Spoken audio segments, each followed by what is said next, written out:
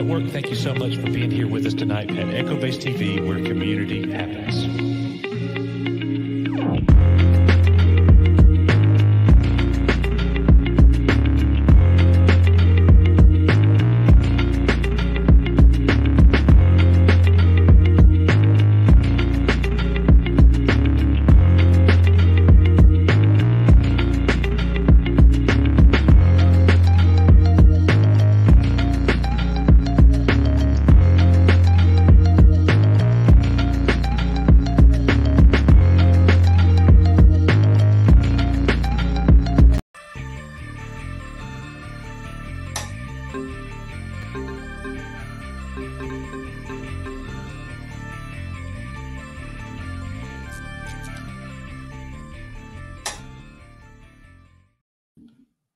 Welcome back to another EBN cast. It's the Coach and Nick show, guys. It's the Coach and Nick version of EBN cast. Ooh, yeah.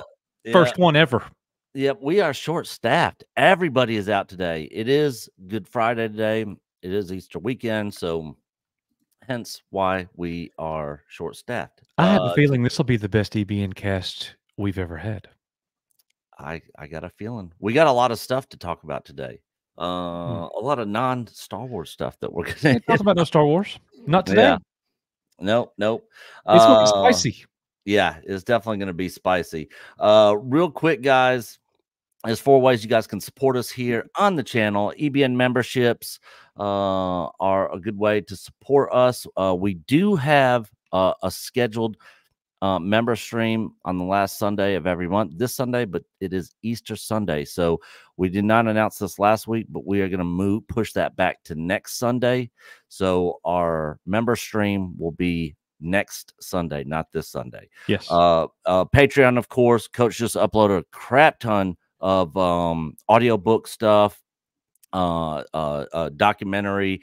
I got the newest episodes of Bad Batch. We're going to be doing X-Men 97. That'll be all 3 episodes of X-Men 97 tonight. Yep. They'll be up there.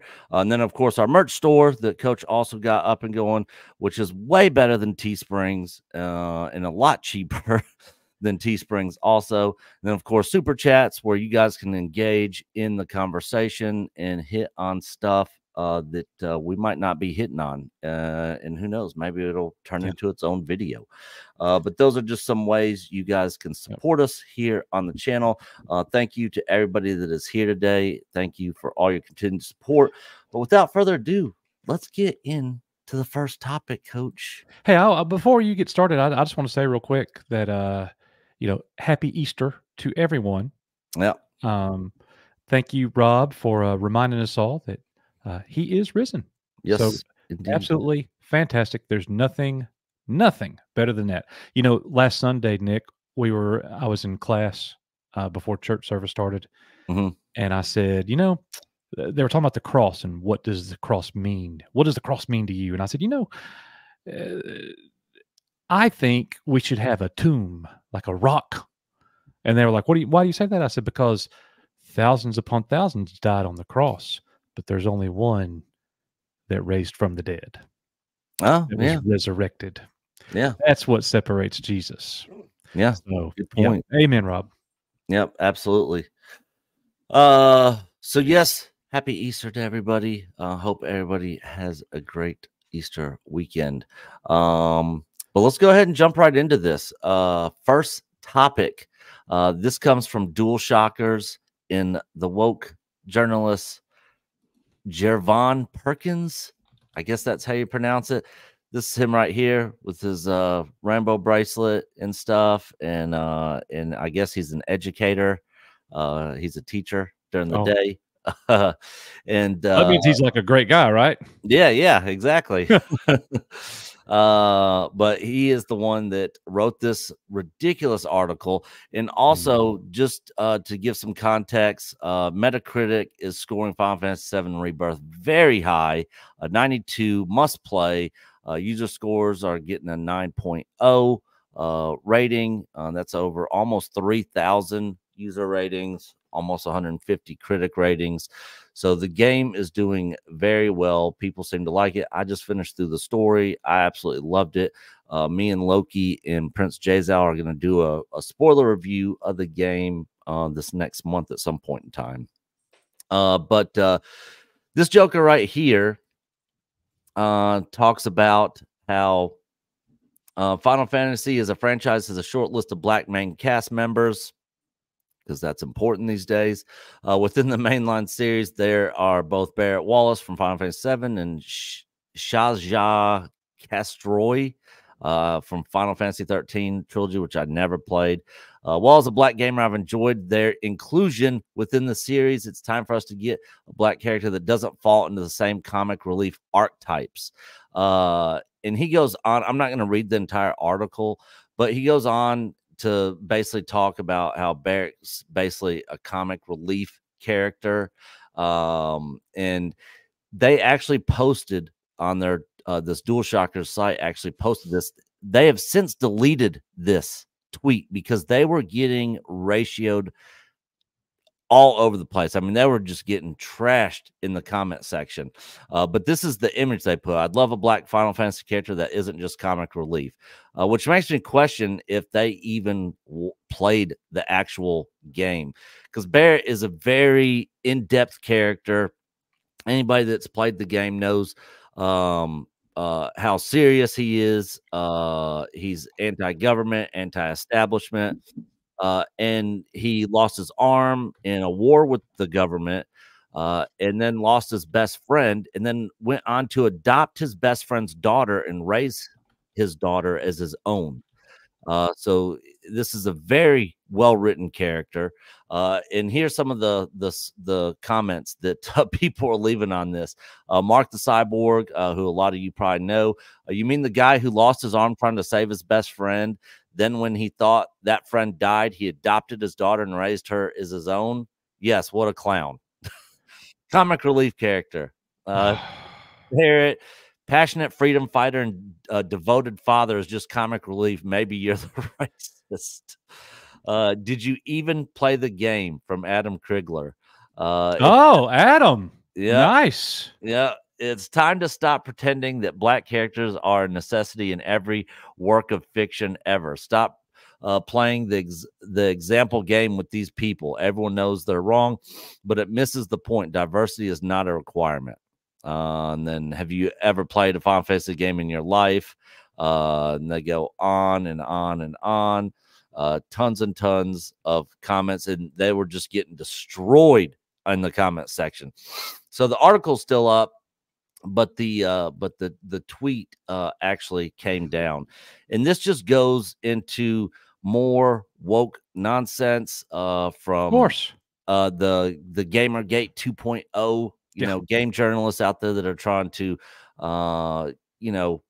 force all this DEI crap into attack gaming. Freedom of speech. Yep, attack freedom of speech and change narratives to something that there's nothing there. I mean, this guy right here really had to reach far in this article to kind of spin it this way. It's absolutely insane what they're doing, but that's the clown world we live in today. Thoughts on all this, Coach? Even though you're not familiar with the game. I'm not, but I'm definitely familiar with everything has to identify to me or I hate it. That is so dumb. Yeah. You know, I really enjoyed the Blade trilogy. Wesley Snipes looks nothing like me. No. I really enjoyed like all 6 or 7 movies of Once Upon a Time in China, the story of Wong Fei-hung, played by Jet Li. Great series. I don't identify with that at all. And but in today's world, you know, if it doesn't identify with you, it's bad. And it gets attacked because it's not like you. It's not DEI enough. You know, everybody can't be Mario.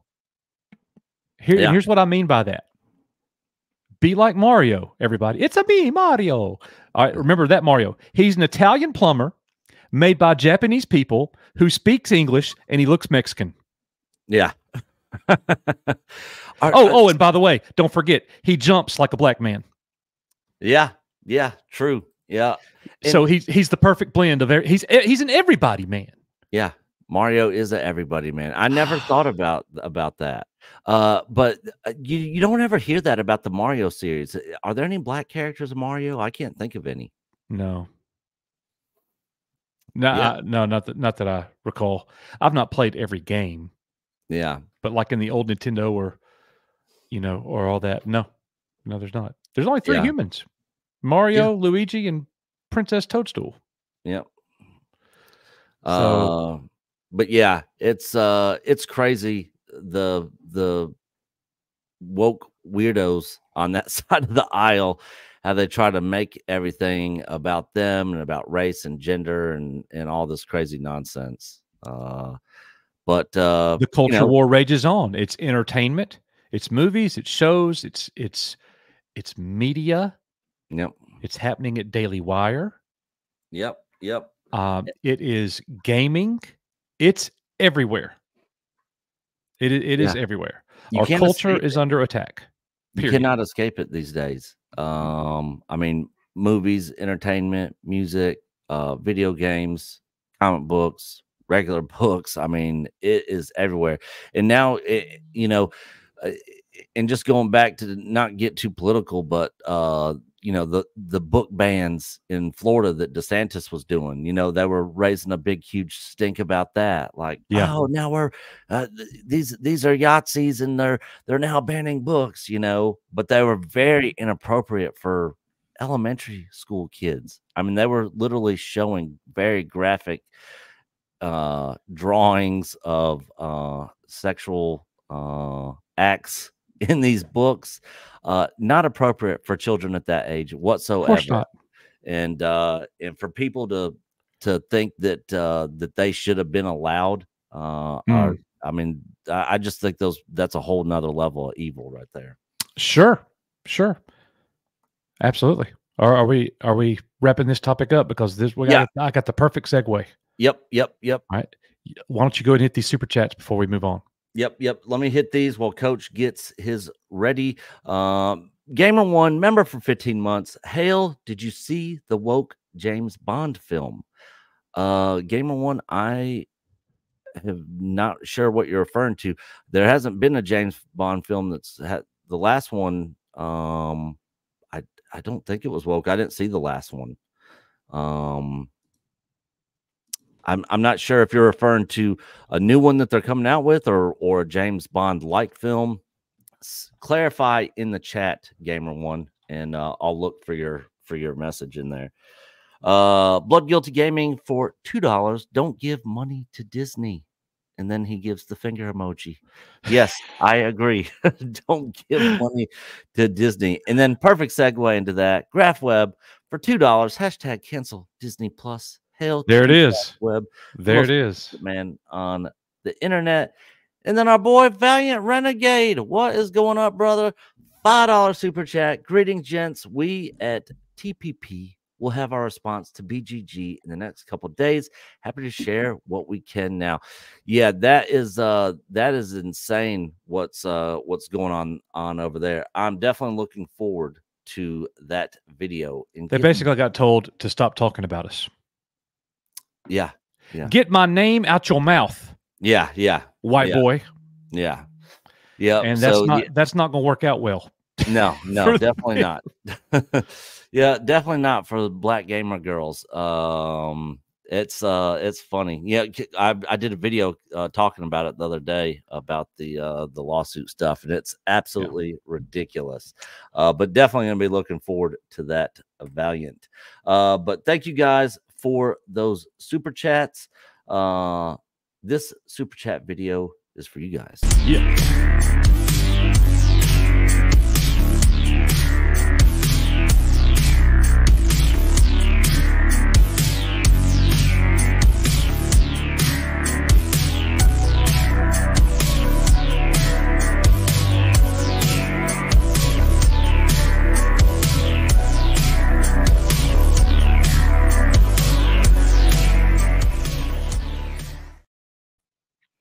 So my next topic you know, so what we're doing on today's EBN cast is I'm bringing the next topic, and then Nick and I are going to do one together to close the show. That's going to be big, and you don't want to miss it.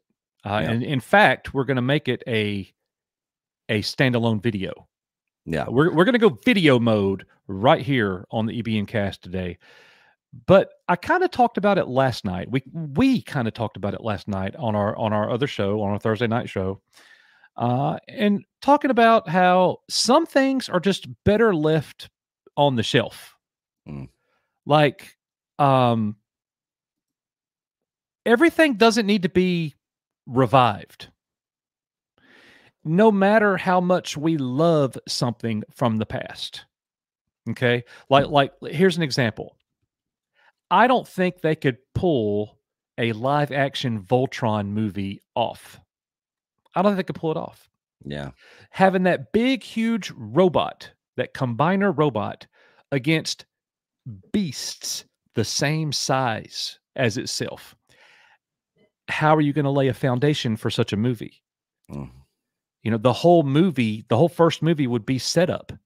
How did they find the lions? You know, and I'm not going to go off of the deep end. I just don't think it would work. But here's the thing. As much as I love Voltron, I'm okay with that. Yeah. Leave it where it is. It's perfectly fine where it's at.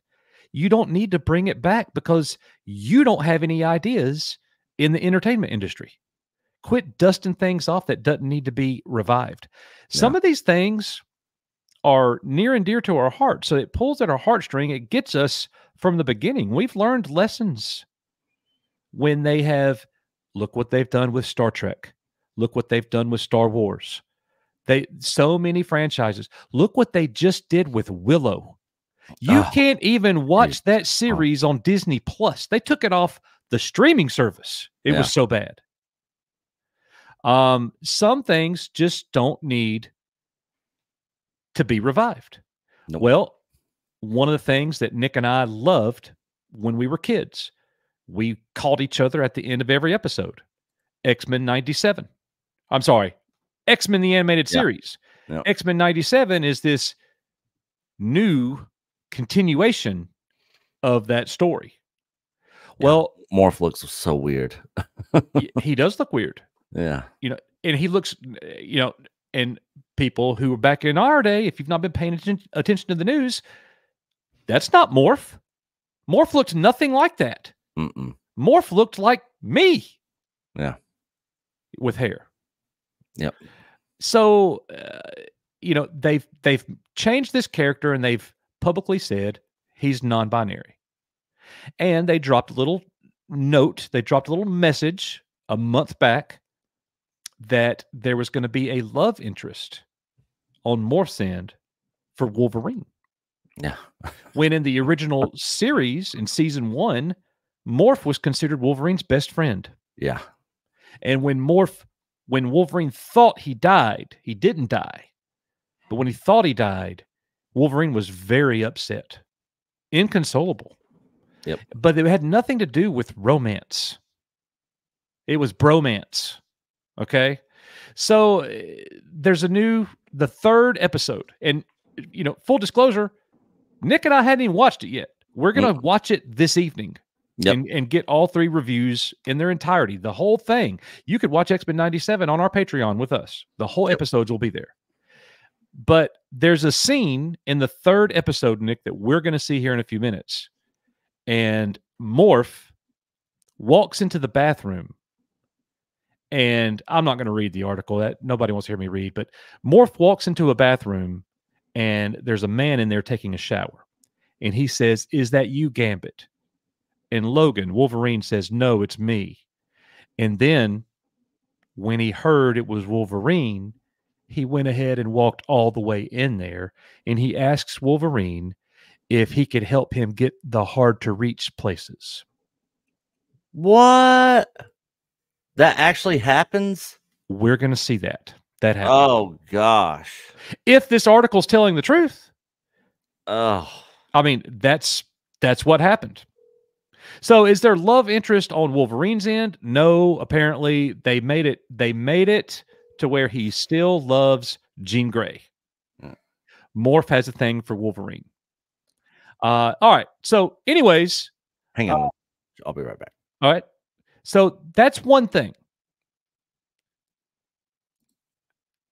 There's a rumor, and my point there, guys, is it would be better if they just left X-Men the Animated Series alone. Don't just leave it alone. Don't revive it. Okay. So, anyways, and I'm looking at your comments here. Nick got to go throw up. It's a whole 11 seconds. It doesn't matter if it's 11 seconds or 11 minutes. Pandering is pandering. Inclusion is inclusion. Agenda is agenda. You know, and here's the thing. It stands to reason there will be more of it. Will there not? If they're doing that for 11 seconds in the third episode, you don't think there's going to be more? Of course there is. So, anyways, now there's talk of they're going to revive Spider-Man, the animated series. Another thing that, please don't do that. As much as I love the show, please don't revive Spider-Man, the animated series. I know Spider-Man has been extremely relevant over the last several years, way more than the X-Men have. That's a given. As a matter of fact, Marvel should have brought back Spider-Man, the animated series, way before they brought back X-Men, the animated series. I mean, what were they thinking in trying to bring X-Men, the animated series? Hopefully it lands so we could actually have X-Men movies because we're rebooting all that. I guess maybe. Ooh.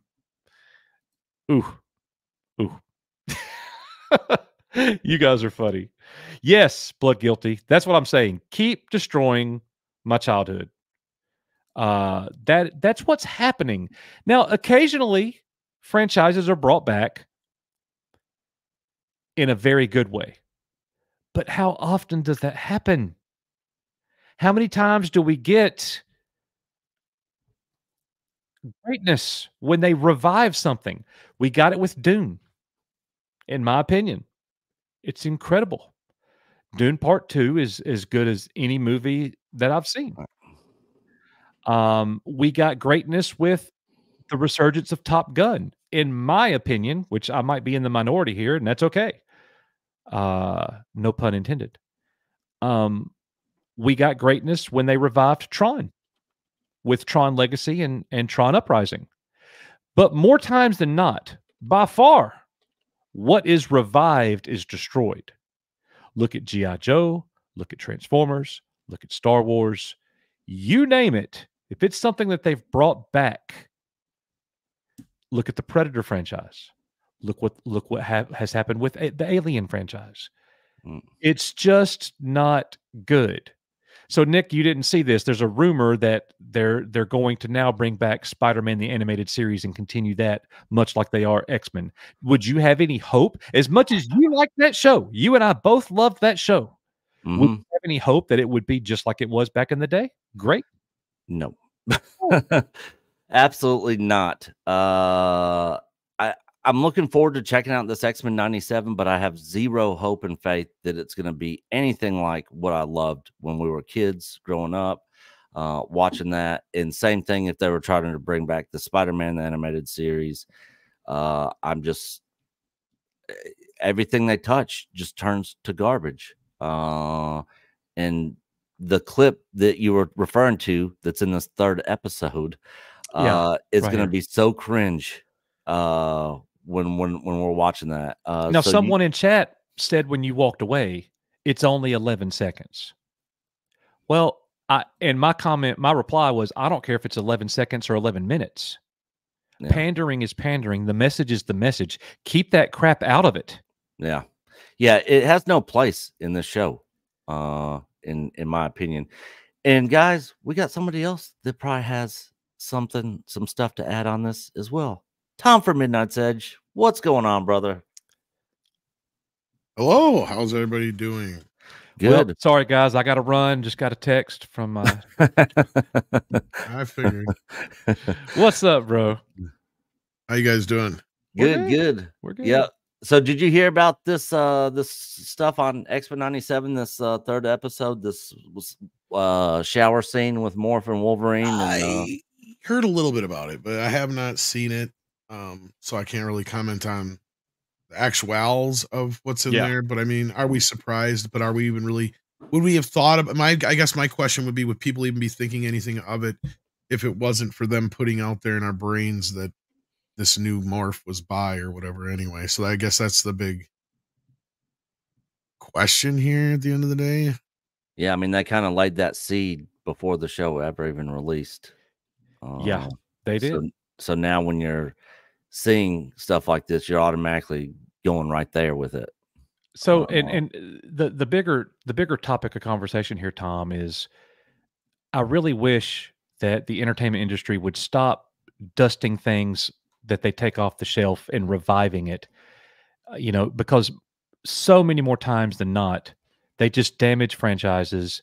They kill your love and enjoyment of what used to be franchises like, and you may disagree with some of these, but Predator, Alien, Star Wars, Star Trek, now they're doing it with X-Men. I mean, sometimes they get it right. For me, they got it right with Dune. They got it right with Tron. They got it right with Top Gun. But man, what a list of things that have been revived that just fell flat. Tarnishes. It tarnishes the legacy.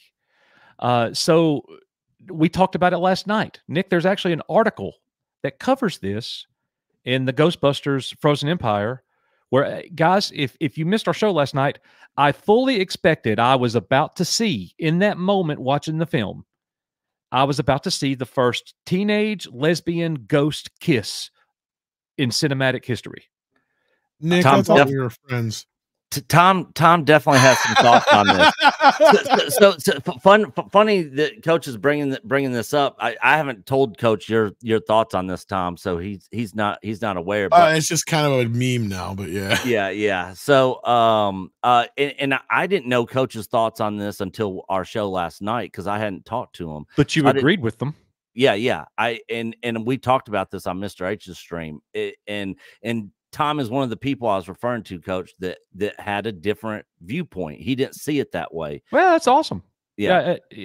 So I remember you saying that, and everybody didn't see it the way that we saw it through that lens, and that's perfectly fine.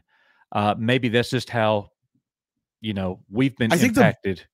I was going to say, I think the bigger problem with this is, and this is where, like, I see the debate coming from, is like, would we even be having this conversation 5-10 years ago, right? Would we be thinking this? Because where I'm coming from on this is I see a lot of people, and rightfully so, because we've been inundated with it constantly, bombarded with it. Like, we literally have lesbian kisses in Disney movies now, right? In Star Wars, no less. So for anyone to make this leap of logic that there might be something more there than what's there on the screen, totally understandable. The thing I have with this is they don't commit to it. The most I can really accuse them of is gay baiting, and I didn't even see that myself, but there are people who are saying that, and I understand. But to me, I see it is a lot of people on one side of the fence that were also calling out people for shipping people like Poe and Finn, for instance, right? When it was just over a jacket. And I'm like, have we really come to this point now where we got to really be careful with chasing gay ghosts, not to be punny? Sure. You know what I mean? Like, and the reason I say that is because I think it overall hurt this film, which I think a lot of people would have enjoyed had this not been put out there by so many people. Because there's a lot of reviewers who I felt didn't really do a very good job. And I'm not speaking of reviewers in necessarily in one group or another or anything like that. I'm just saying it was a whole swath, because like the mainstream reviewers hated this movie, went after it for certain reasons. Yeah. Other reviewers went after it for certain other reasons. Some, mentioned the gay baiting in it, some didn't, So I think what we have here is just a problem where just putting that idea that there's even a possibility of it in there, it really turned people away from seeing this film. And I really wish that more of the reviewers would have at least said, look, even though I felt like this was a problem with the film, it does not go anywhere. It does not actually come to any fruition. So I feel like there was a misconception put out there about the film that probably drove a lot of people away. That's going to hurt the any future, Ghostbuster films. But on that note, you make an interesting point, Coach, and we actually did a video about this very subject. And that is, there was a recent study that come out, and it says that millennials and Zoomers don't want remakes, reboots, sequels. They want their own stuff. We have hit a stagnation of pop culture. And Andre brought this point up the other day on the show, and he's 100% right. We have hit a point where with clothes, music, film, and in some respects, gaming outside of technical visual advancements, and same thing goes for just about anything else, where we have had cultural stagnation. Nothing has changed. And he made a great point. You take somebody from 1984, from 40 years ago, and you put them in 2004, 20 years from where they are, to 2004, they would have, culture shock like you wouldn't believe, right? Dealing with, just this new thing called the cell phone and the internet, and what is this, music, and wow, movies, what is that? Holy crap. They would just be completely just bombarded and have to, it'd take them a while to adjust. Now you take that a person from 2004 and put them in 2024, it would be more or less, they wouldn't have to adapt to much other than how long would it take for them to be canceled. Yeah. That would be the countdown. It would literally be a matter of how many hours before they say something that would get them canceled, because otherwise they could probably figure out a smartphone pretty quick. The internet outside of social media hasn't really changed much since 2004. And they'd probably wonder what happened to Napster. Their clothes would be fine. Their hair, they would be like, why do I got to pay for music now? What the hell is this? The internet's fast. That's cool. Yeah. Wow, I can download a whole movie in but they would be like, the culture shock would come in and be like, what in the world is going on here?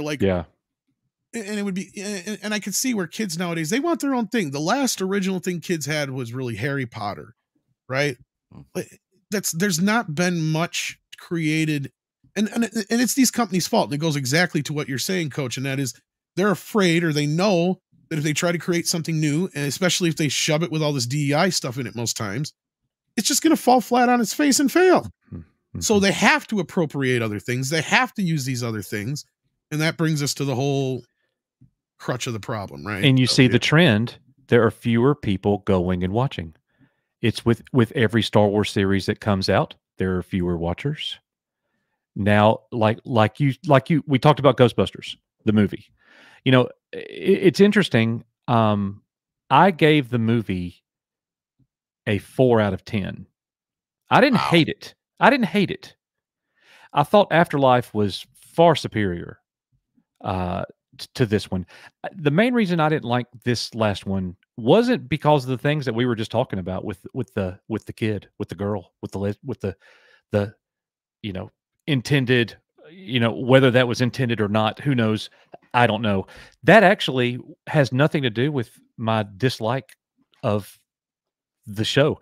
When the kiss didn't happen, I was able to go, didn't happen. So that's a moot point, but there's certainly fewer people going to watch, whether that had something to do with it and reviewers like you're mentioning, or entertainment's just dying on the whole. But it's interesting. This article comes out at the Western Journal. Teen characters' implied lesbian romance with ghost is the central beating heart of new Ghostbusters film. Oh, Jesus Christ. That's the premise. Pardon my French. Sorry. That's definitely a stretch. So yeah. So Tom sees. I never even assumed that. It never hit me. Tom sees it like in its innocence. Me and Nick are sitting there waiting for the hammer to drop, and it didn't. And then this person goes the opposite way with it. Well, And look at this. I highlighted this. At the very least, the romantic tension between the two characters is heavily implied. Many fans, both in favor of and against the plot point, even felt the lesbian nature of the relationship was overt.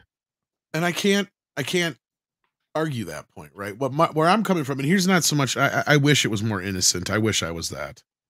It's more so just where my brain was going with the character from the start, and now in retrospect and seeing it more than once, I can see where people are seeing things. Like I can't deny that.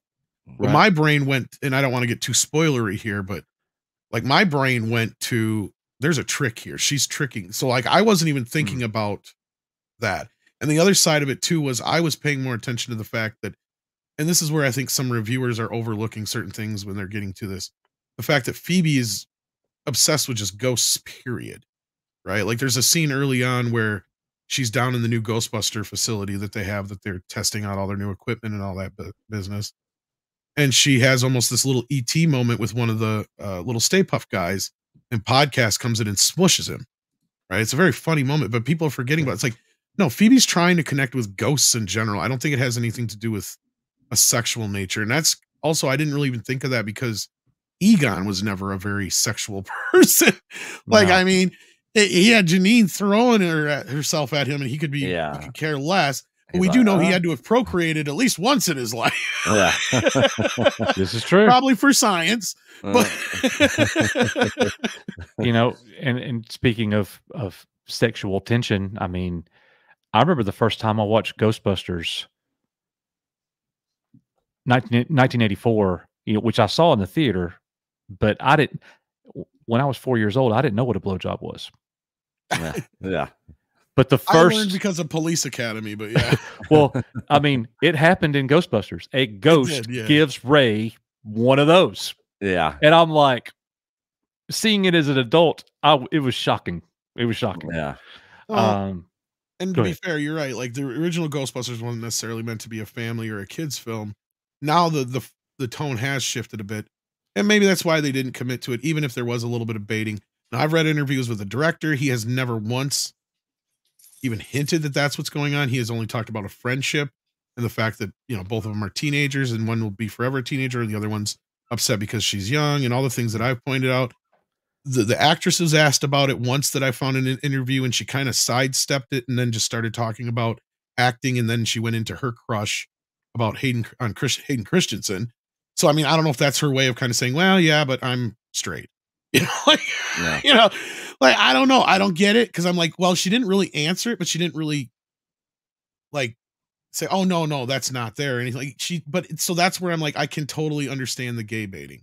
Yes. And I learned a lot about sex from Police Academy and Porky. A lot. I got the Blu-ray box set of those just a couple months back of Police Academy. Love those. Well, I love the first 4. After 4 started I agree with you. I like 5 a little bit, but yeah, after that I agree with you. But like, and that's the thing I don't understand, why some people are rating this on the same level as they would in like the 2016 film. I'm like, are you guys really thinking this is that bad? Oh, it's way better than 2016. I mean, and I get it. I gave it a 6 out of 10. A mileage will vary kind of thing, but as a kid who grew up with the real Ghostbusters cartoon, and really, you know, like when that sequel came out, I was there opening night. I was a huge Ghostbusters kid until Ninja Turtles came along, and then that was my new thing. And so for me tonight, when I saw it, I was picking things out that were Easter eggs. Like there's even an episode where Egon basically does the same thing that Phoebe does, is turns herself into a ghost.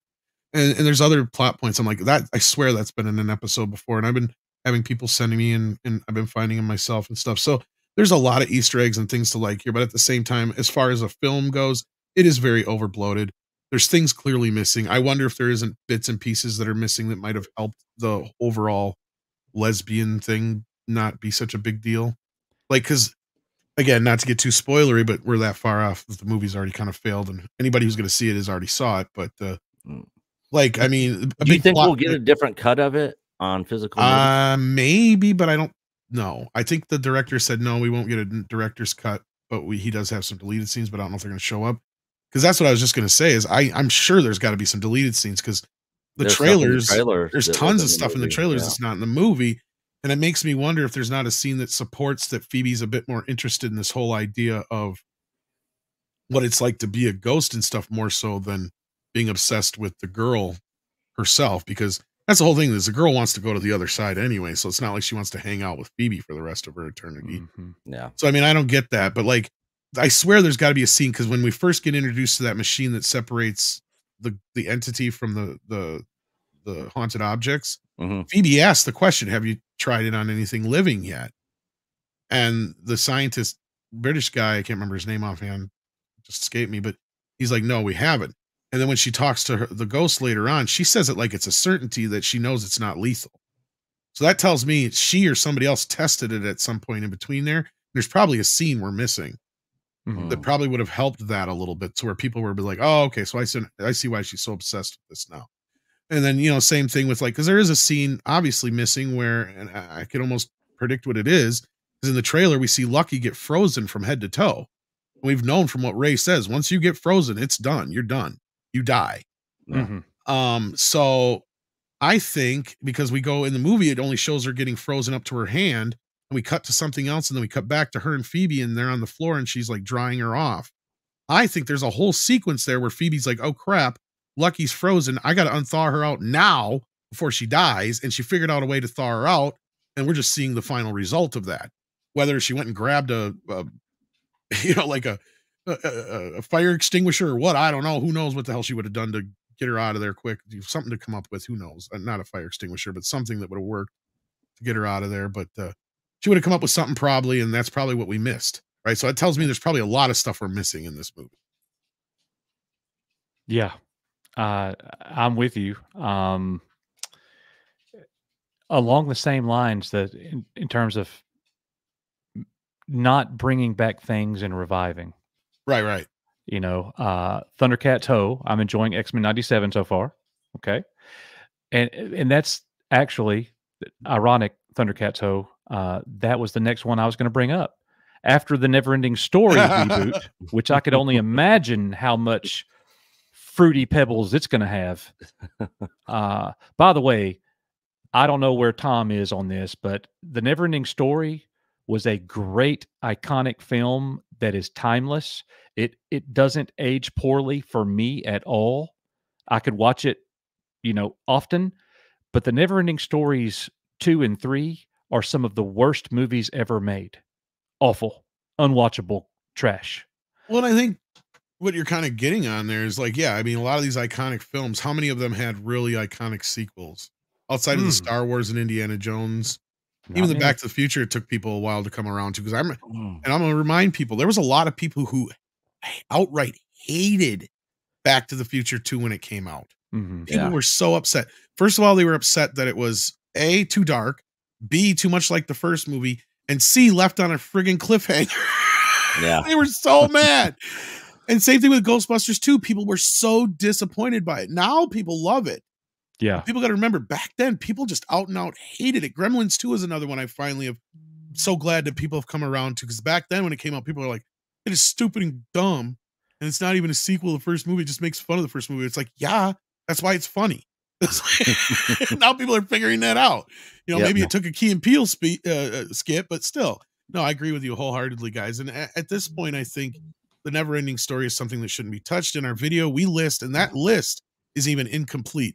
They have so many sequels, rebootquels, remakes coming out in the next year, 2 years, whatever, that they're set up here, that it is insane. It is like the flip of where we were 40 years ago, where all these franchises that they're making, you know, trying to rebuild again, came from to begin with. It's like they forgot that the sequel and the remake and the reboot used to be the thing that they would kind of do, but not as much. It was the other stuff they would do, and that was the thing that they would only do a couple of them a year. Well, let's see how you react to this, Tom.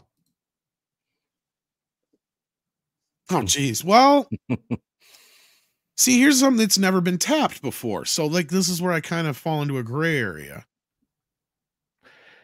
I'm with you in a gray area, which for me is dangerous, because that means I have some hope. Right. And this could be a Last Jedi experience for me all over again. I love this franchise, but if it's not going to be on the level, please leave it alone. You know, and this thing's not been around since 1987. It's been a minute. Yeah. Anything that they do, like in regards to this, I mean, I would love for this to come out and it be awesome, but oh man, I cannot think of an adaptation of a high profile 80s cartoon that went live action and was awesome. I mean, G.I. Joe Look, I sucked. love the original Ninja Turtle movies, even the third one. Yes. I've never seen the third one to this day. That's never seen it. Almost 30 plus years ago now. Like, Yeah. 35 almost. Yeah. But I'm with you. G.I. Joe, Transformers. I literally hate Michael Bay to this day for what he did to Transformers. The first one, I didn't hate the first one, but after the first one, I just wasn't a fan. They lost me with all. That's because they're the same movie after that. After everyone. Bumblebee was decent though. That was a bit of an exception. Really good to me. Yeah. But then they screwed it right up with the next one right after that, though. I can't remember even the name of it now, but I can't. I know what you're talking about. The one that just come out last year because I watched that and I was like, G.I. Joe at the end. Oh my God, was that almost unwatchable by the end? I was like, I can't believe I just sat through that crap. The Beast one, Transformers. Beast Wars or whatever. Beast Wars or something like that. Yeah. Rise of the Beast, probably. Yeah. They and now they're looking at doing Thundercats live action. I'm just like, ugh. Well, it's like they've tried to get a He-Man done for years. I mean, this is even more complicated than He-Man, if you ask me. And I mean, look, probably special effects wise, are we where we can make this movie now? Oh, hell yeah. But I'm with Coach on this one. Like, I don't trust Hollywood. Yeah. And look, the director, Adam Wingard, the guy that's doing the Kong Godzilla movie right now. He's the guy. Which I just saw that. Yeah. I just saw the new one. He's saying he wants to stay 100% true to the source material. He's saying the right things. This could be a good guy to do it. But it's still a risky play for me. I had a lot of fun with the last two Kong Godzilla films that he did. I did. And especially this newest one I liked even more. I mean, if he can keep up, and that's what I've been saying that the whole time about this movie since I saw it, is like, my review is, this is in a non-derogatory way. This is like a Saturday morning cartoon. Yeah. Godzilla X Kong is. So if this, I think you're right, Coach. This is the guy to do this. Now, if the studio just lets him do what he wants to do, is a different story. Real quick, Master of the Universe with Dolph Lundgren, 1987. I have the power to break you. $22 million budget. It brought in 17 million. I was one of those $5 tickets. Yeah. Well, that's why nobody wanted Ninja Turtles back in the day. Look, but they did good. They actually, that was one property they actually did. Well, that was live action. That was that was the highest grossing independent film of all time. Yeah. Until Blair Witch Project. And the reason for that was because Hollywood didn't want to touch it with a 10-foot pole. But Bob Shea over at New Line Cinema, who also had the foresight to say, well, Lord of the Rings is 3 books, let's make it 3 movies. He also was like sitting there and they're like, oh, these guys need some money for this Ninja Turtles thing. Is it popular? And Sarah Risher said, yeah, my kids got all the toys. And he's like, all right, give them $6 million. Seeing the Masters of the Universe movie at 8 years old in the theater, it worked for me. I liked it fine. It wasn't like seeing Michael Keaton Batman, but it was fine. I tried to watch it as an adult a couple years ago, and I couldn't make it. I had to stop it. Yeah. As a sword and sorcery 80s movie, it's fine, but as a He-Man movie, it fails on all levels except for Skeletor. Skeletor, well, I mean, and Dolph Lundgren looks like He-Man, but it's just barely the character, right? I mean, as He-Man, yes, but where's Adam? Where's the whole, Yeah, thing, but just it was a fail. But it did have Courtney Cox, which was cool. It did. Yeah. So I don't know. All these franchises being brought back You know, I'm just waiting on a live action Fraggle Rock adaptation. Like, well, they already brought it back as a series now. Did you see that? It's in the second season now. Yeah, Fraggle Rock. Yeah. Oh, it's a cartoon, right? It's the puppets again, but it's a sequel series or whatever. Yeah. I had not heard. It just got a second season. Yeah. So it's already been out. Yep. Is this on Disney Plus? Back to the Rock. I can't remember if it's on Disney Plus or not. Apple TV. As I say, Henson actually owns it. So yeah.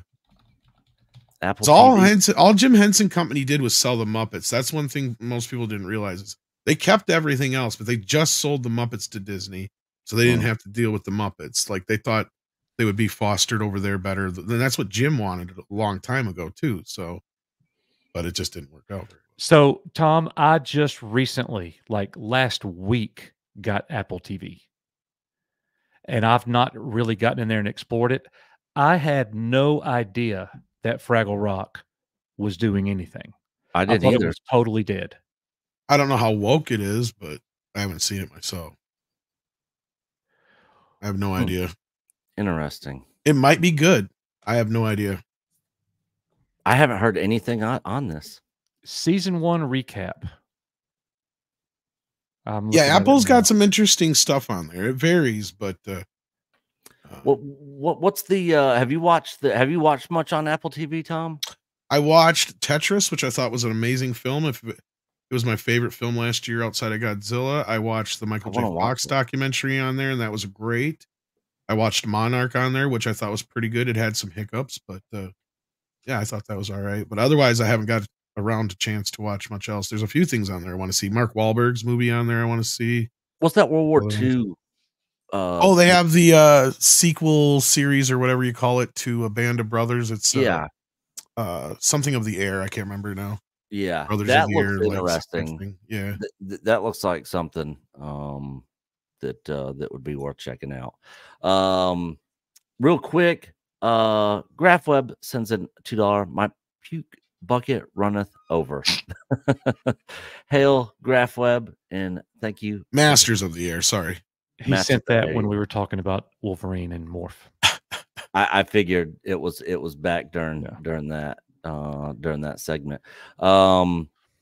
Guys, I got one more video I want to react to and talk about that's a little bit on a funny note. I sent this to Coach earlier. I don't know if he had a chance to watch it. And I really want to send this to Mr. H too. I think I will after this stream. But Tom, you'll probably get a kick out of this. It's our favorite.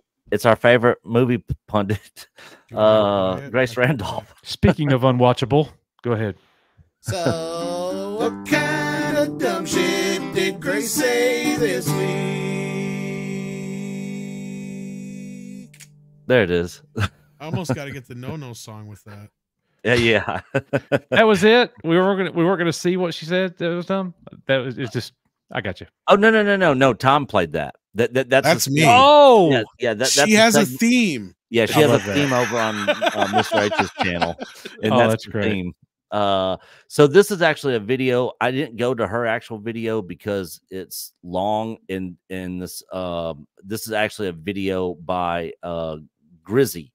So if you guys want to check, Grizzy, he's funny. He does good stuff. Yeah, Grizzy out. He's put us in a few of his videos. Oh, has he? Mm-hmm. I did not know that. Maybe he'll put this in one of his videos, and it'll be like Inception. Yeah, he's gonna watch our reaction to his reaction. But he kind of hits the main stuff in this Grace Randolph acolyte. So I'll pause it off and on throughout just so you guys can kind of comment. But it's pretty funny. Oh, so we're going to the acolyte now. Is finally discussing the acolyte trailer, and it looks very good. It looks excellent. I'm very excited. Dude, that doesn't sound very genuine. I guess she must have thought that if she waited a week, I might not notice. Mom was wrong again. So she begins by accusing fans basically of lying in wait, waiting for the trailer to drop so they could immediately jump on it and start hating it. I was surprised that the acolyte was so low. It trended when they announced they were going to do the trailer, but it was apparently just for people because they were getting ready to hate on it. which is kind of sad. As usual, she doesn't know what the hell she's talking about. The day it did have more likes than dislikes. So it would be more accurate to say that the pro-Disney crowd, the Disney Star Wars shills, were the ones waiting to blast this trailer with likes and false praise, more so than the haters waiting to blast the trailer with dislikes. These pro-Disney NPCs come up with all their excuses, but the fact of the matter is that the ratio accurately represents how the fan base feels about Disney Star Wars. So for those of you who don't know, Chlamydia Burns is a radical feminist. Her naturally will have an orgasm over seeing Carrie Ann Moss. Carrie Ann Moss looks incredible. She looks so great. She matered. Trinity from the Matrix movies. She is a perfect Jedi. Shut up, you crazy bitch whore. I mean, it's absolutely perfect. I can't wait. How do you know it's perfect? You haven't seen the show. I mean, the pro Disney crowd is always coming after criticizing the show before it comes out. Why? That's my boy Pete. Let's see what Pete's saying. Yeah. So he said it'd be a huge mistake to go into the Acolyte with any preconceived notions or headcanon. Watch the show for F's sake before you start making shit takes. Okay. All right. Valiant wants the link for this, by the way. The what? Valiant said send me the link. Yeah, it's Grizzy. I'll put it in the chat right now. But yeah, I'll send you the link to the stream if you want. Yeah. I don't know if he'll show up, but we're gonna wrap up right after this. But let's continue. But yeah, Pete's come after us before. Coach kind of smoothed things over, so we're like cordial now. The show before it comes out. Why are you allowed to say it's perfect? Funny how that works, isn't it? You dusty old queef. So here's Amanda Stenberg. She has a really nice shot where she looks great later on in the trailer. Wow, another woke pro-Disney social justice warrior type misgendering Amanda Stenberg. Oh, I didn't even know this about Mandela Stenberg. Opens up about using they them gender pronouns. And I didn't even care. You didn't know that? Man, we've been talking about it for over a year. Man, I just forgot, or the thing is, this stuff is everywhere these days. I can't hardly keep up with who is using. Well, that's been one of the big things about the show is the cast. Yeah. Oh yeah. But I completely forgot. I mean, I'm sure. Well, I know we've talked about it, but I completely forgot that she was, one of those pronoun people. Yeah. Hashtag cancel Chlamydia Burns. Okay, so she misgendered her twice in the previous clip, and we have the misgender counter set at 2. Now let's see how many more times Chlamydia Burns misgenders Amanda Stenberg. All right, there's Amanda Stenberg. She does look great.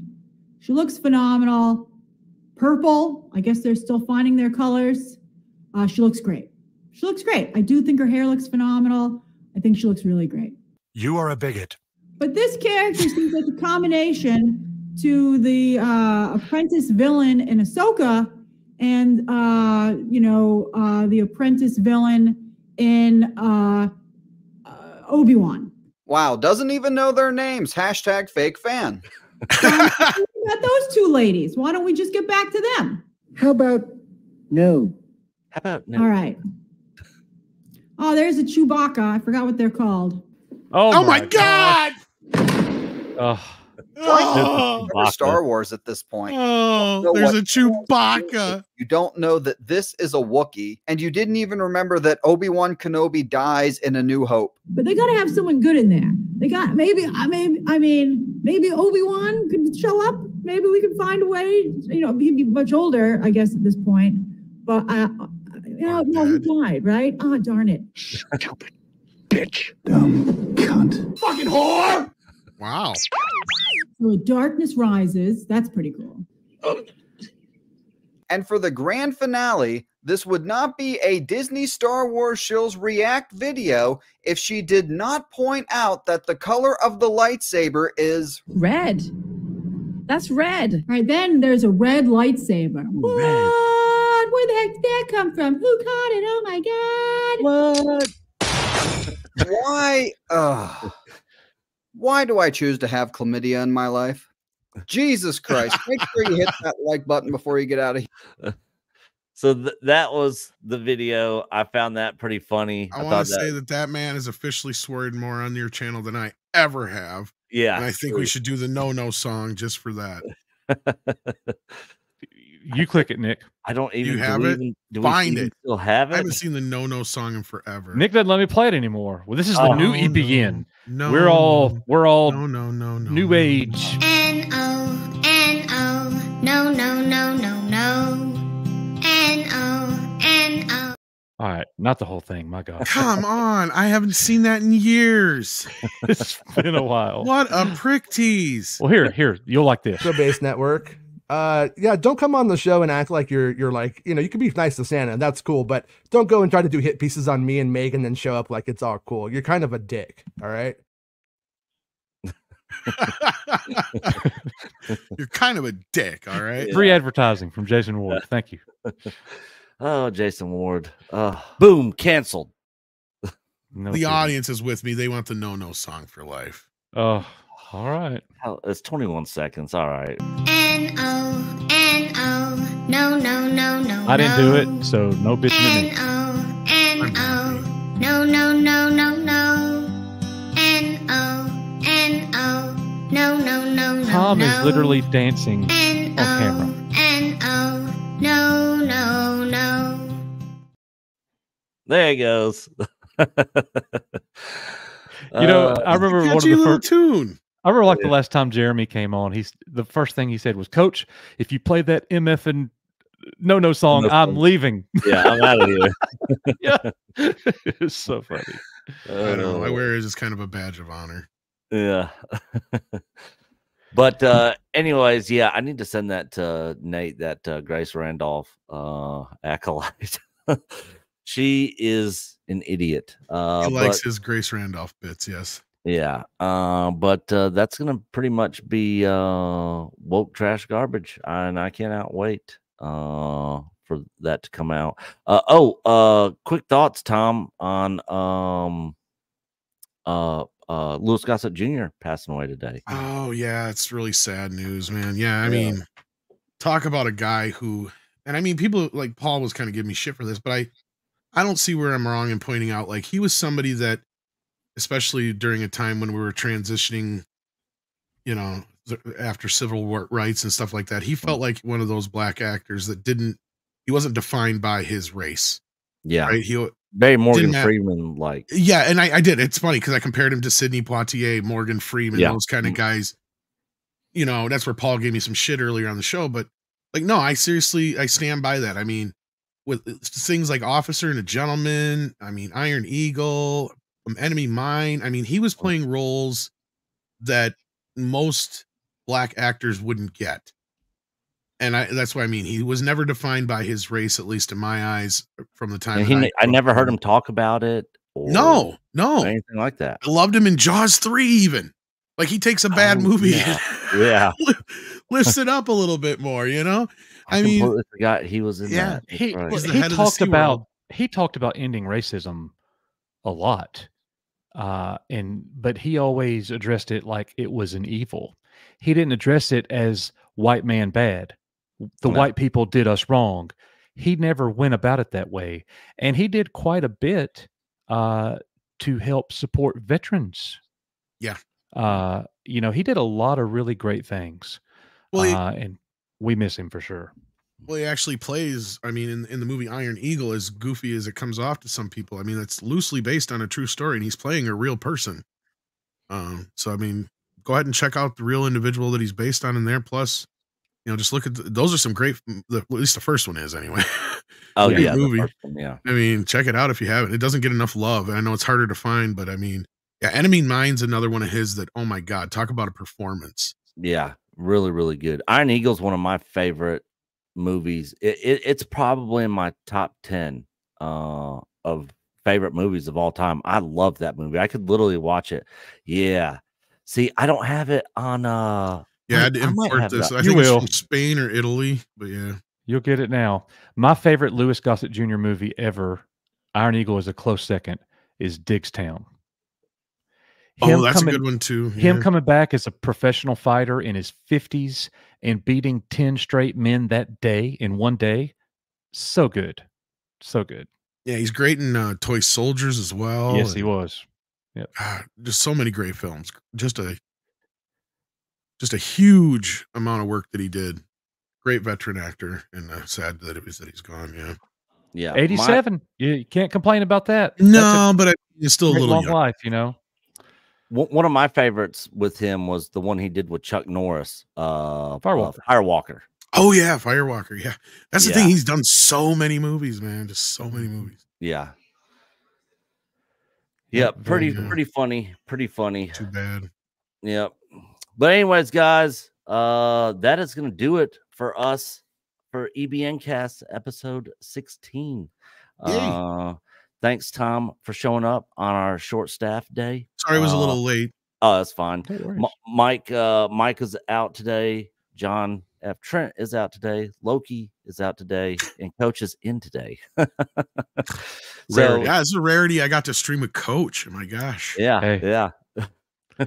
My time is limited. Yeah, very. But Tom, tell everybody what you got going on coming up. Anything you want to promote or throw out there? I'm sure I'll show up at some point on some stream, but most likely Flashcast tomorrow night. I'll also be on. I think I'm supposed to pop on Valiant's stream to talk some Kong and Godzilla. We'll see if he has time. With considering all the Disney news, I wouldn't be surprised. Yeah, definitely looking forward to Valiant's release of all this DVD stuff. Because for those who don't know, this morning he come on to talk about it, but they also have an idea that Bob might not have as many votes as he thinks he does, and Peltz might have the edge right now. I saw kind of why he's going into panic mode. Yeah, some major media entity was saying that Peltz may have more votes. That's what Valiant had come out and said this morning too. Yeah. So yeah, it was breaking somewhere this morning. The headline. That would be awesome. Yeah, I don't know if he got out ahead of that or not, but I know he has some of the same sources as some of these other people that have been running some of this stuff. In fact, I know he's been in contact with some of these other reporters and stuff. So I know they have either the same sources or very similar sources, and they check with each other and stuff. So yeah, I wouldn't be surprised, but that's going to heat up. There's a lot going on with this, man. It's getting interesting with all the lawsuits, and now with the proxy fight going on here, it's going to be strange. But yeah, and also on Sunday night, just to get away from all the important talk, I do a show where we talk about our top 5 favorite things with a panel. And the plan is this week, and this is the first time I'm announcing it, so nobody else knew about this before, as far as what the topic was. I know it's not much of an exclusive, but hey, we're talking about our top 5 favorite monster movies in celebration of Godzilla versus Kong, or Godzilla X Kong or whatever. So yeah, that's basically my weekend. And of course, I want to wish a happy holiday weekend to all those who are celebrating, of course, as well. Awesome. Yep, absolutely. All right, well, guys, that is going to do it for us. Thank you guys for being here. Thank you to Tom for showing up and guesting today, and Coach with his rare appearance. We'll see you guys next Thursday. You got one more super chat, by the way. Oh, that's right. Probably something we could go out on, actually. I don't know. Yep. Yeah, we'll go Melvor. Oh, and I don't, Coach, I don't know if you saw not this last episode of the Game Chasers, but the one before it. Melvor talks about you missed it because Coach was talking about how his favorite toy was the Falcon. Melvor trashes on the Falcon and talks about how it's overrated. That's why Billy's my favorite Game Chaser. Yeah. Just kidding, Melvor. Just kidding. But Billy actually picked up a Falcon at I think a flea market or the antique shop. And it had is Melvor still here? Yeah. I gotta. Well, for another time. I was going to show him one of my new pieces in my case, but I'll go grab it. Do it. Do it. Yeah, so Coach just got another collection. And he got some pretty interesting stuff. I wish I... Ready? Yep. This is part of a collection that I just bought. A piece that I've never owned. And I've owned almost everything vintage Star Wars you could imagine. Yeah. Plastic. Oh my, there's a plastic one, yeah. Plastic cape or vinyl cape Jawa. Very hard to come by. And you know it's real because it's got the little ridges on the inside of the... It's called crosshatch pattern. Yeah. Yep. Yep. You probably have to put your hand up there right behind it. I can kind of make it out with the lighting when you were tilting it. But yeah. Is that a Chewbacca? Yeah. Is that a Chewbacca? Stupid Grace Randolph. Tom, thanks for being here with us, brother. No problem, bro. It's been a lot of fun. I need it. it. All right, Melvor. We are gonna end out on that. So thank you Play guys. 2.0. Yeah, I just 2.0. Yeah. I'll do the 2.0 one. All right, here you guys go. You just said a no word. Yes, you did. It's true. You just said a no word, so we're going to embarrass you. You just said a no word. You did this to yourself. You just said a no word, so we're going to give you N-O, N-O, no, no, no, no, no. N-O, N-O, no, no, no, no, no.